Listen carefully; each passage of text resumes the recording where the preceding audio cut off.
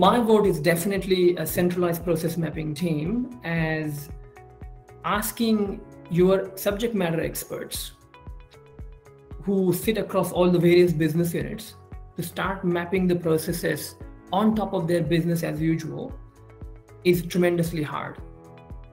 This actually poses a massive risk of losing a momentum for your process mapping efforts.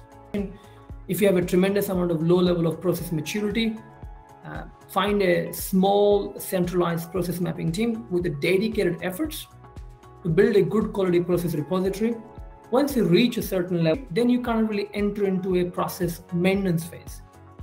That is the time to possibly consider a decentralized approach, where you find the SMEs who are ideal candidates to start maintaining the process repository.